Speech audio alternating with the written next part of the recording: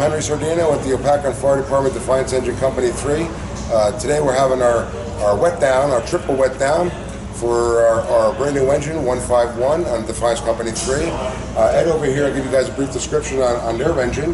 We have twin engines that came in the last 2 years, and also the Chiefs truck, which also came in. That's the triple. There's the 3. Today what we're doing is having a celebration for all the trucks.